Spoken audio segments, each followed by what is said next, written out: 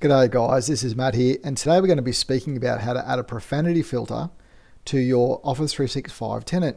And what's that? Profanity filter checks for swear words and inappropriate language within Outlook, OneDrive and Teams. It's going to be very handy if you roll this out in your Office 365 education tenant.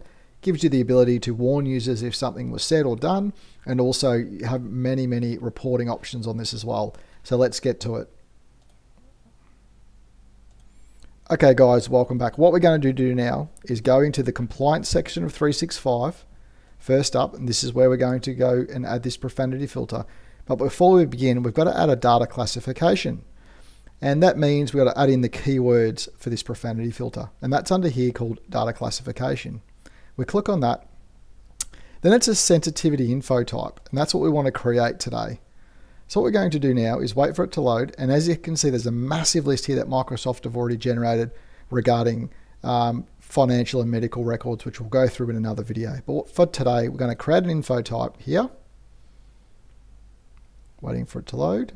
And what we're going to do now is name it profanity.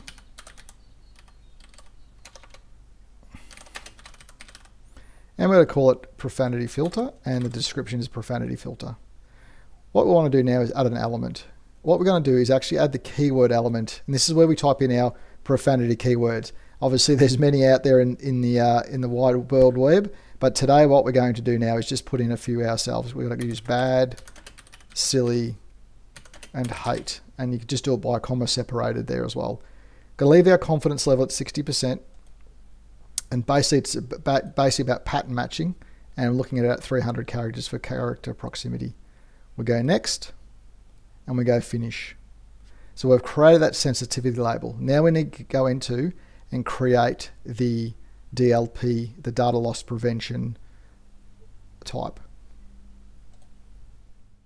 Okay guys, so we've created our sensitivity info type now. What we need to do is create the data loss prevention policy for that profanity filter. What we're going to do now, click create policy. We're going to use the custom policy section, and as you can see here, the financial, medical and privacy one, there are more policies, but I'll go through that in a later video. So we'll click next.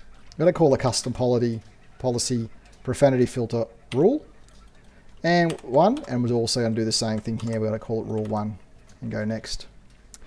So we're going to choose a location for that policy to be applied, so when we're going to scan for those profanity words. And due to the education tenant, I suggest we should look at adding it to the Exchange, SharePoint, OneDrive, and Teams chats and channel messages. It just adds an extra layer of security as well, so you can oversee what's being sent and typed. So I suggest all of them here. Go next. What we need to do now is create the advanced DLP rules, which will go next again. I'm going to create the rule here. And once again, we're just going to call it the profanity rule filter, number 1. And what we're going to do is add the condition, which is here. We're going to add the sensitivity info type and search for profanity. And we search for that one there, which you can see. We click on that one, hit add. Then what we're going to do now is actually enable user notifications. I've recently done this and it's actually quite good, so that if the user does something, they'll get notified of what's happening. So notify the user. And what we do now is hit save. And we go next. And we don't need to test it because I've tested it before. You can turn it on straight away, or you can test it if you like, but I'm going to turn it on straight away and go next. And there we go. We're going to submit it right now. And it's just creating that new policy. And what this will do, this will create the policy and start sort of scanning Outlook and OneDrive from when it's created. So now, from now on, anything that's typed or written or whatever will get scanned and added to that report, and the students and staff will get notified as well of what's happening. Okay, so what I've done now is I've actually logged in as the teacher, and as you can see here in the chat to myself, to another teacher, I'm typing in the word silly or bad, and as you can see here, it pops up this message has been flagged. So what that means, it's been flagged to the admin to say there was the profanity spoken or typed, which was silly and bad. And just to show you it live, I'm going to do it one more time. This is silly. What am I doing?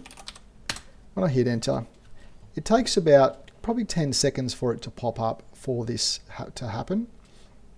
As it's just doing it now, And as you can see there, once again, it was flagged again. So that's just an example of the Teams chat.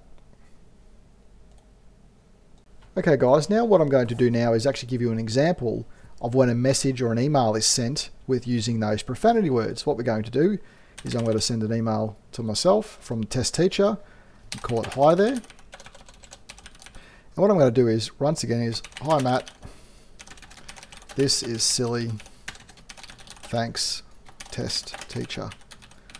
And as soon as I send this, I'll get a response back from the system. I'll hit send, and straight away I get information here about your message conflicts with the policy, has a profanity filter, message is attached. Okay, so this is telling us straight away that I've written something that's not right. Fantastic. Hey guys, thanks so much for watching. I really appreciate it. Have a fantastic day, and I'll see you in the next video.